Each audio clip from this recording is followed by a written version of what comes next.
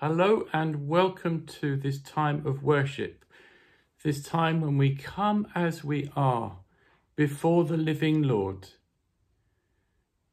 to be met by him, to bring before him those things that are on his heart and so also on ours, especially for those we know, love, care for those things that matter to us in the world at this moment, when we see there is so much bitterness, pain and division that's going on in so many different places across this world. We come to give thanks, we come to praise and worship and to pray about all of these things. As we come to worship now, let's take a few moments just to still our hearts and to be open and to be ready.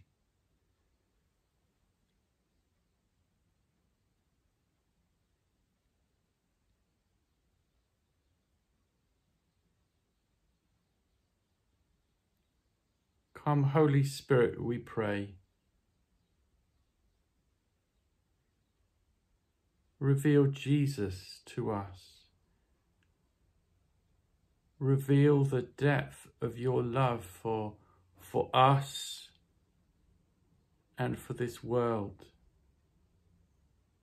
Lord, help us to lift our voices in praise and worship, to give you thanks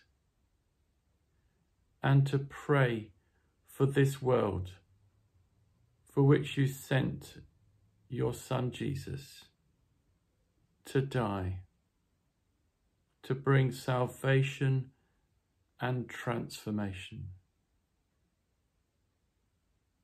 And Lord, we thank you for this time. Thank you for your presence with us in this time.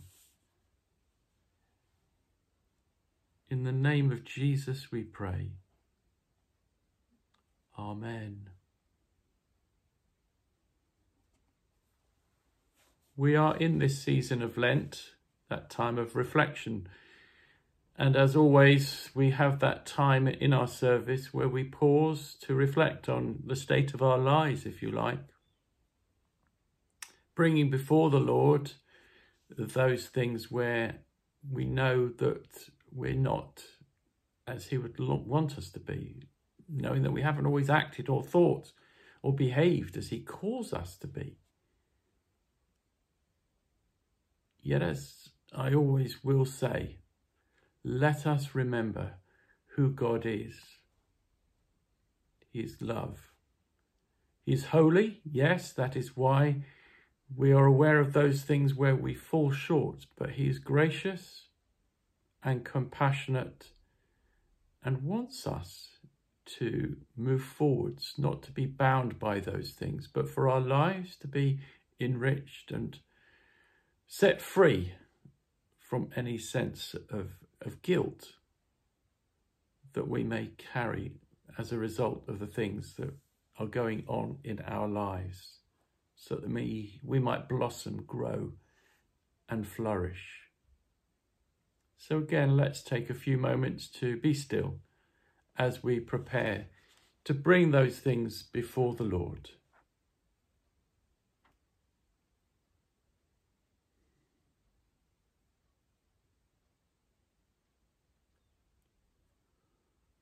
Wash away all my iniquity and cleanse me from my sin.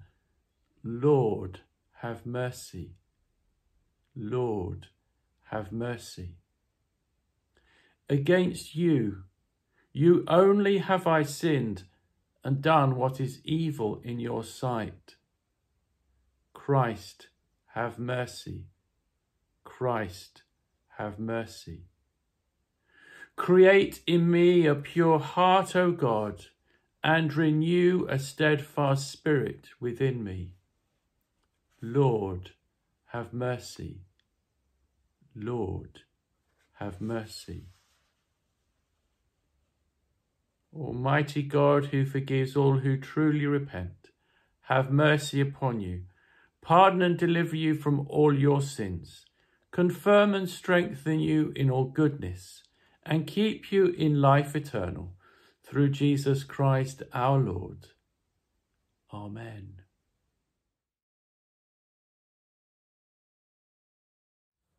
And so the first of two readings, the first of these coming from the book of Genesis, chapter 12, he's reading from verse 1, very short one that talks about the call of Abram before he becomes Abraham.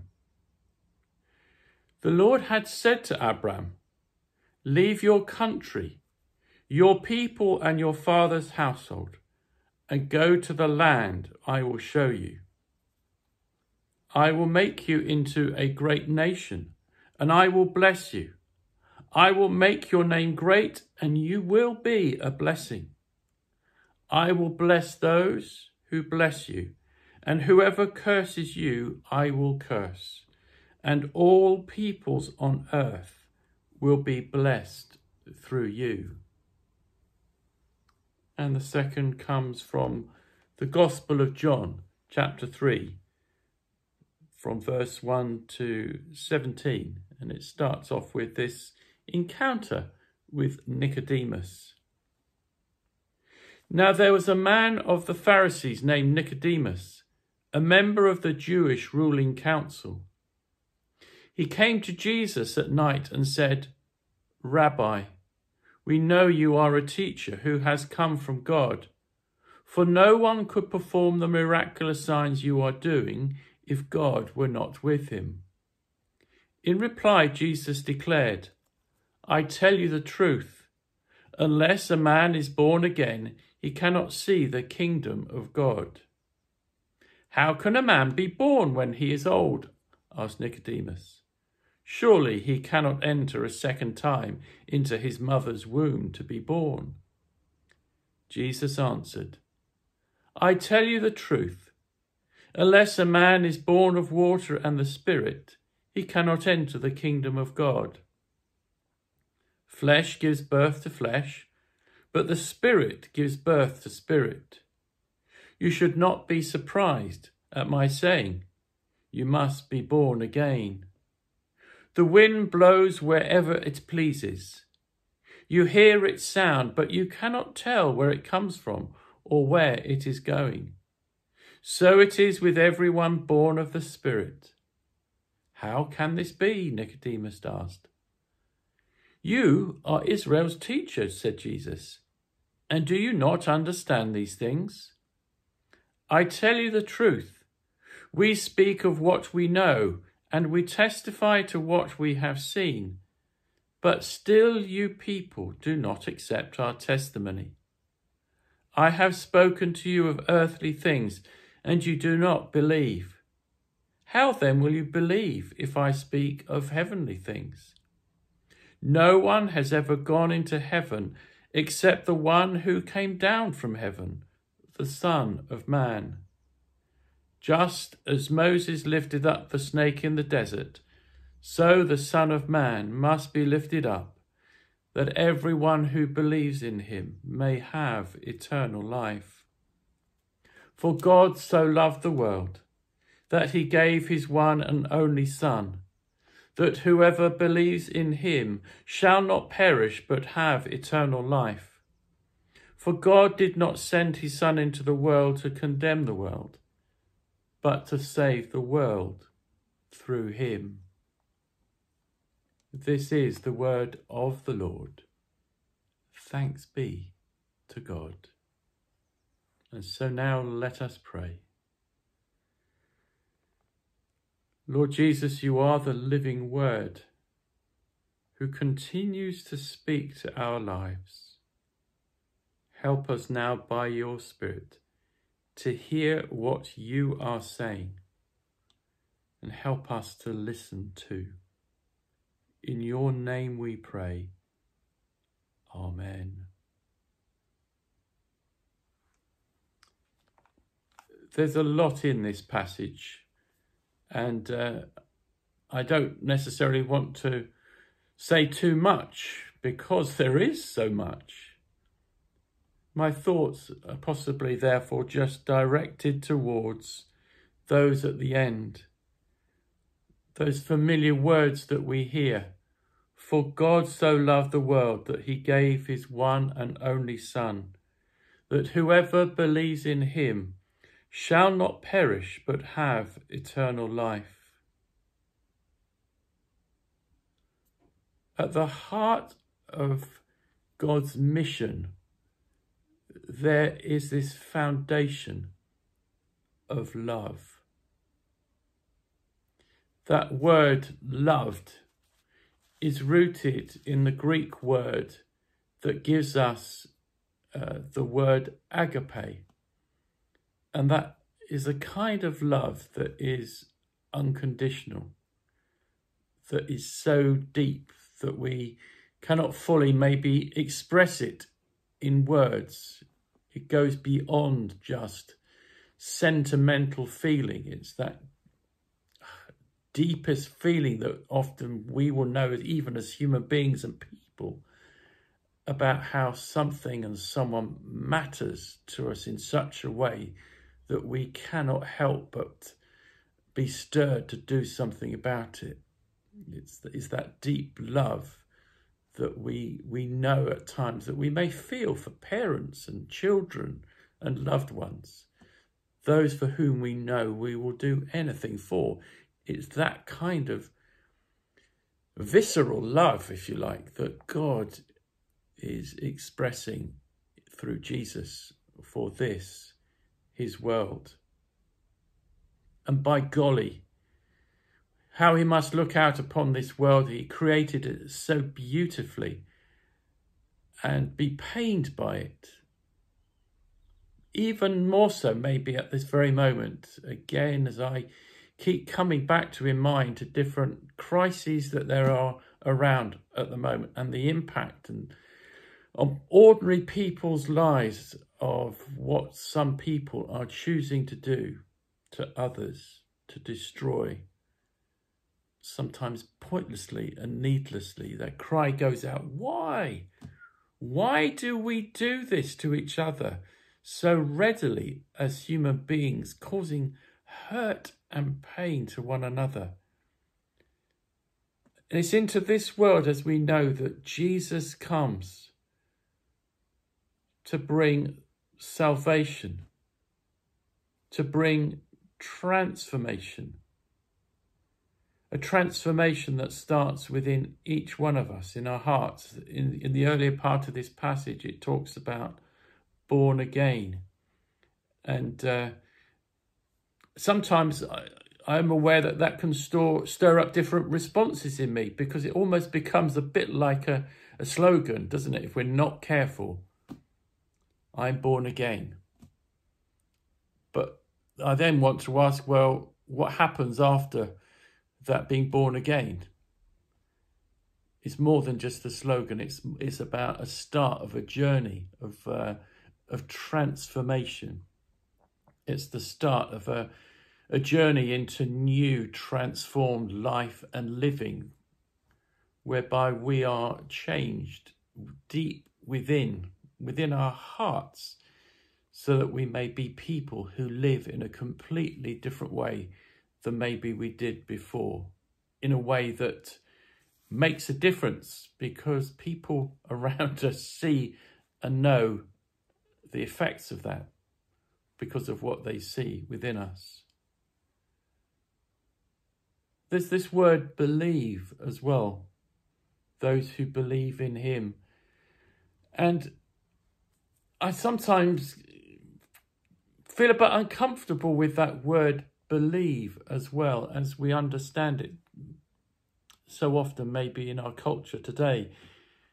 It seems to me so often it's associated with almost like intellectual assent to concepts and ideas. Belief. It's very easy to believe in something. Like, for example, it's very easy for me to believe that this is a good, solid chair. It doesn't mean anything until I sit in it and realise that it can actually hold my weight and provide a place for me to be able to talk just like this at the moment. The key thing in that word is trust and confidence. That's what it really is about. Not just believing with our minds, but trusting with our whole beings, our hearts, our minds, our guts, letting go really of everything and taking that risk to let ourselves be wholly held and carried by the Lord's grace and his love. Trusting, having confidence in who he is, and that confidence being the basis of why we're prepared to take that risk, sometimes in the face of the uncertainty of what may lie ahead. And that phrase also, eternal life, is not just about life when we die. It's about a transformation of our life that makes a difference now, in the now, and that will continue through death into life everlasting with the Lord our God. And so those words, for God so loved the world that he gave his only Son, that whoever believes in him shall not perish but have eternal life, have a significance and a meaning for life today.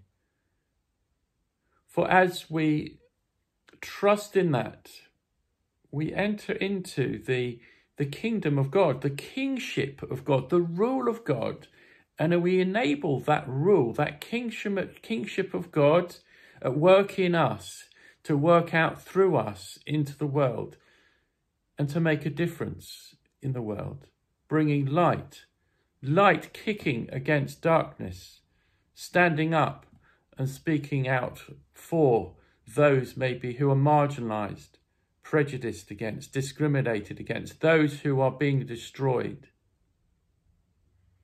Which maybe links back for me to those words of Abraham and that call.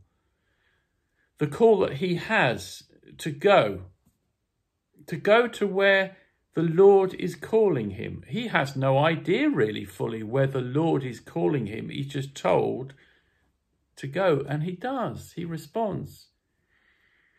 Quite a big thing it must have been for him to leave that comfort and security of where he was rooted, to go out, to venture out into a completely different place, unknown. And he did so purely because he had trust and confidence in who God was for him at that point in time. Now, whether he fully understood God maybe as we do today, because we've, of course, seen the understanding and revelation of God through Jesus as the God who is love, but nevertheless, he knew enough to hear that call, to set out, to trust, to have confidence in who God was for his present and especially his future. And what he hears from the Lord, and I'm just going to find those words in this passage, he hears that he will be made into a great nation, that he will be blessed, but perhaps even more so, and maybe for me this is the part that's particularly significant, is that he is told that through him all peoples will be blessed. All peoples will be blessed. And of course, Jesus ultimately is the means of that too. And through Jesus's work on the cross, being lifted up, through his work by his Spirit within us, we are today those who are about bringing that blessing to this hurting world, to broken lives, to carry that message of that God so loved the world that he gave his only Son, so that no one may perish, but have eternal life. We've heard that maybe for ourselves, because somebody spoke that to us, somebody showed that to us, we've read it. There's still so many who haven't heard that. How now are we going to get that message out in such a way that people will not just hear us sort of shouting it out, as some will want to do maybe on a corner and everybody passes by, but to hear us by who and how we are, that they might take seriously that message because they see the difference that it is making in our lives and in the lives of our communities. So now let us pray as maybe we commit ourselves to be the means of that blessing, of that salvation through Jesus, and that transformation in lives, including our own, but our communities and this world, so desperate to know that light will eventually overcome darkness. Let us just now be still for a few moments.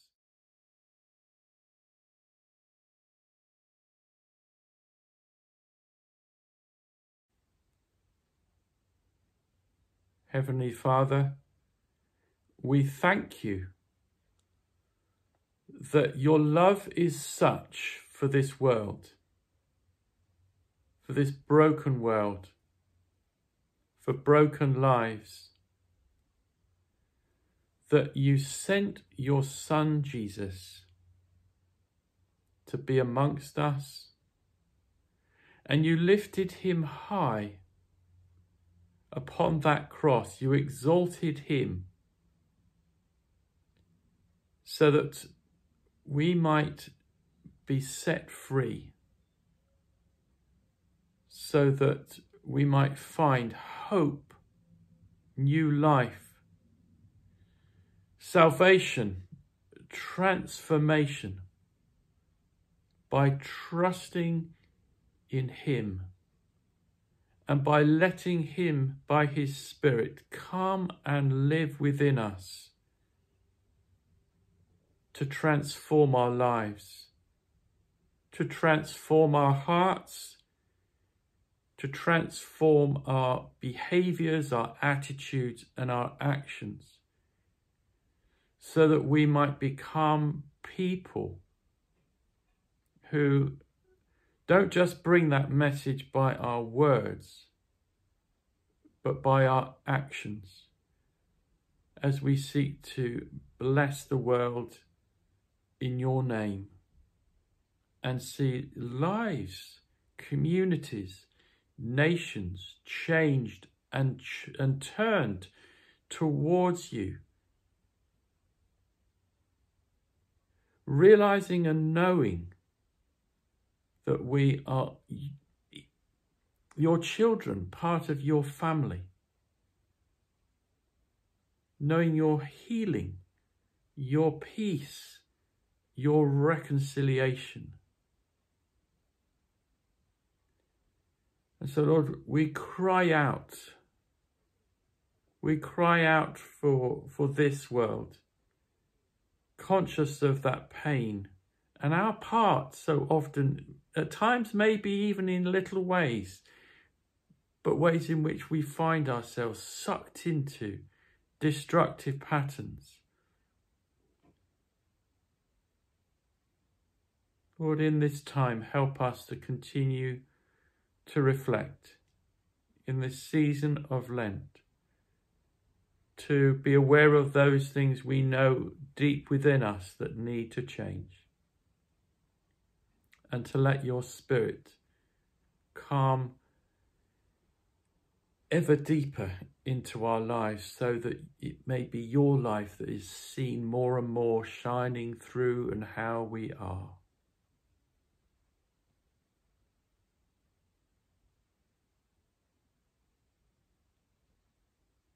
And Lord, we want to bring before you those that we know or we are aware of, whose lives are broken, those who are struggling with ill health.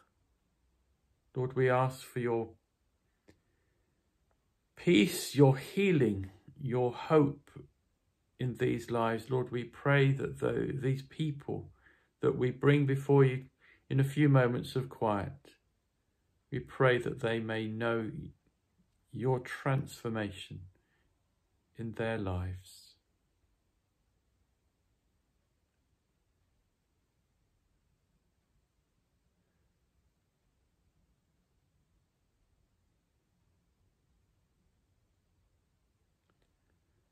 Lord, we thank you for the way that you are at work. Thank you that you are at work in the lives of these people that we have brought before you.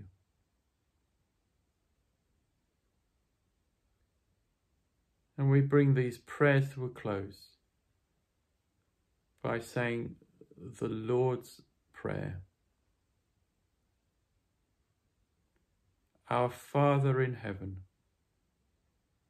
hallowed be thy name. Thy kingdom come, thy will be done, on earth as in heaven.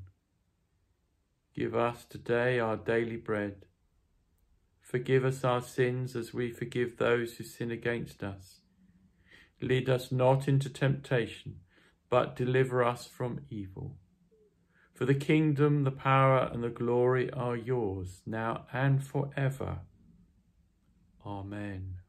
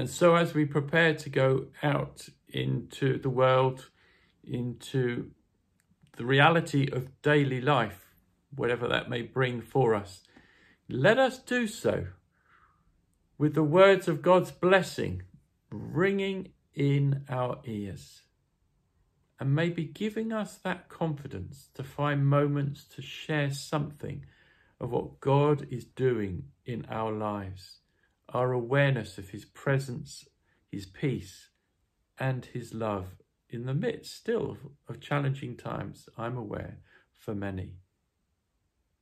So the Lord bless you and keep you. The Lord make his face to shine upon you and be gracious to you.